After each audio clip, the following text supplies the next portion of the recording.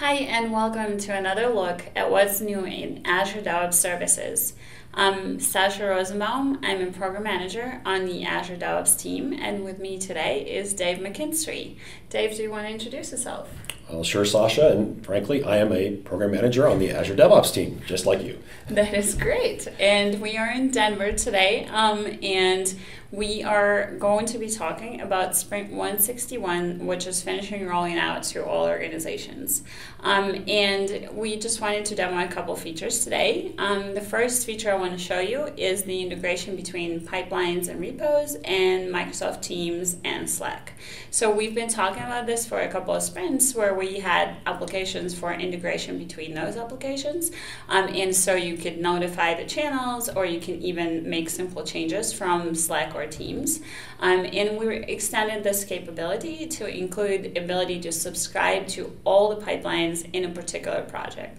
So I'm just going to show the integration between pipelines and Microsoft Teams. So I have a Teams channel here that's already got the Azure Pipelines application.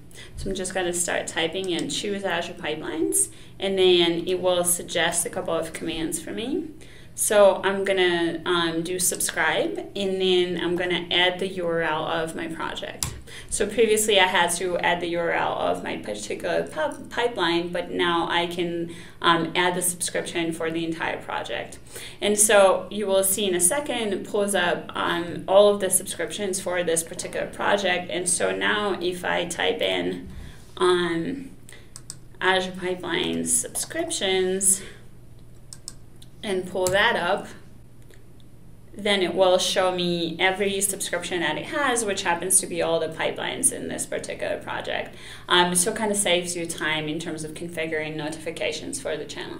And you can do the same thing for Slack as well. And then the second thing that I wanted to talk about is a new extension capability for YAML pipelines. So I'm going to switch up to the documentation here. So sometimes in your pipelines you have a situation where you have more than one repo that you need to check out, and you kind of have code that is contributing to your project in multiple places. And so you previously had to configure them as submodules and do some tricks like that, configure a custom script for this. So now you can just specify the repos, multiple repos in your YAML pipeline, and specify the code that you want to check out. So you can see that here I'm checking out self and also a repo called tools, so I can pull up all of my code and my utilities into my pipeline before I trigger it. So yeah, that's what I wanted to demo. And Dave, do you have anything that you want to show us today? Of course I do. And speaking of pipelines, I think we have some very cool things coming out in terms of the integration with Azure Pipelines and GitHub. Now, this is not the first time we've done integration stories between GitHub and Azure DevOps, and we expect this to only continue. But one of the things that's happened recently, last month, GitHub GA'd GitHub Actions. And Actions is a GitHub native CI solution that allows you to do the same type of things we would do in build pipelines in Azure DevOps. Now, one of the nice things about this is it is GitHub native. So if you're one of the many people out there who are choosing GitHub as your repository source, you can now use the native continuous integration capabilities and then tie them into the deployment pipelines that Microsoft already does such a great job of with Azure Pipelines. Oh, that sounds very exciting. So let me show you some of this.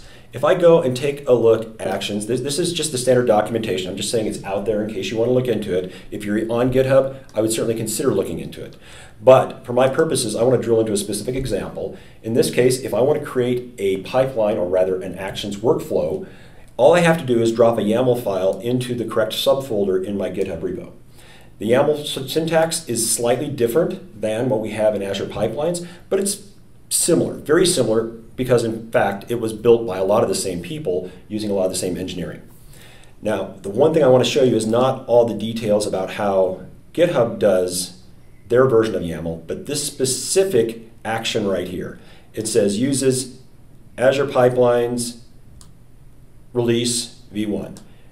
This is actually a hook into my release pipeline that allows me to deploy to that pipeline triggered by this build.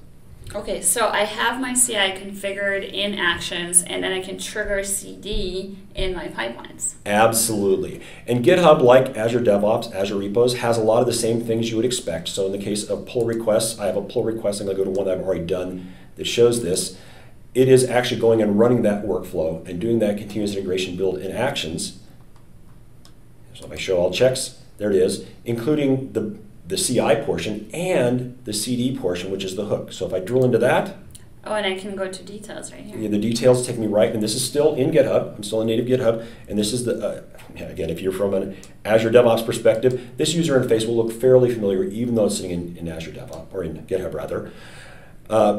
But this is actually triggering, so if I go now over to my pipeline, this is a standard release pipeline. This unlimited actions pipeline was triggered directly. The deployment was triggered from a CI build in GitHub Actions. From that pull request 13, I can see? Absolutely, and if I edit this, the one thing I want to show about this pipeline is it's a pipeline just like you're used to seeing. This release pipeline, this release, is exactly what you're used to. The only thing I did different here, and I didn't have to, was say I'm pulling my artifacts out of GitHub, but I could have pulled them out of Azure Container Registry or GitHub Package Registry or wherever it is that I need to pull my build artifacts from before I deploy them. But at this point, built in one place, deployed through the Azure Pipelines released workflow that we know and love with gates, checks, tracing, all the stuff that's great. So all the enterprise compliance policies and all the stuff that we know and use already. Yes, and I think this is really exciting because frankly I expect actions to grow a lot. And this will open up a whole new world of things between the work of what happens in GitHub, what happens in Azure DevOps. It's just going to continue to grow and be wonderful. It is very, very cool, and thank you for showing us that. Thank you. So this is all we have time for today. Please check out release notes for more features, and don't forget to subscribe to our YouTube channel for more sprint videos. And we will see you all next sprint. Bye.